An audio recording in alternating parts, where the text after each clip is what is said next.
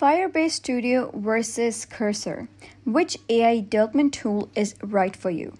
Hey everyone, welcome back to the channel. Today we're diving headfirst into the world of AI-powered development tools and putting two hot contenders to the test. Firebase Studio by Google and the sleek AI-enhanced editor Cursor.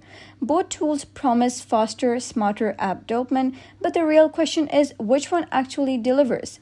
We built the same note-taking app in each tool to compare their strengths, weaknesses, and overall vibe. Let's break it down. So first up, Firebase Studio is Google's brand new browser-based IDE, now powered by Gemini AI. Right from the jump, you're greeted with a clean chat-style interface, and you can hook up your GitHub, pick a language like JavaScript and TypeScript, or even go full stack with React, Flutter, or Next.js, and you're off. We asked it to build a note-taking application with a sidebar, and honestly, it crushed it. Within seconds, it generated a functional layout complete with components for adding, editing, and viewing notes. It even set up local storage and suggested UI themes to boost the user experience. One of the coolest features is the real-time code preview and inline AI chat. You can ask questions, tweak code, and get suggestions without leaving the editor. Plus, you get Git version control, file navigation, and debugging tools all inside your browser.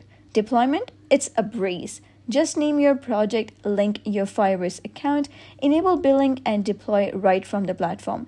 No terminal, no third-party hosting, no drama. And real-time collaboration and completely free during the preview phase is also included in the Firebase Studio. Now, after that, let's head over and talk about Cursor. It is a desktop-based code editor that's basically Visual Studio Code on steroids, built by Anysphere Inc. What sets Cursor apart is its deep AI integration. It supports models like GPT-4, Claude, and Gemini, and it understands your codebase like a second brain. Whether you're writing from scratch, debugging, or refactoring, the AI steps in with smart suggestions and context-aware rewrites. We gave Cursor the same prompt, a Notes app with sidebar. Initially, it leaned toward heavier frameworks, but after a quick follow-up, it pivoted to a simple, elegant HTML and JavaScript application, local storage included. But the real magic is the styling. We asked both tools to theme the app like a classic yellow legal pad, and Cursor absolutely nailed the look, clean, nostalgic, and polished. Unlike Firebase Studio, Cursor doesn't offer one-click deployment. You'll need to push your code to GitHub and deploy via Vercel or your own server. More control, sure, but a few extra steps. Also, it includes a free version with basic features, and paid plans unlock even more power.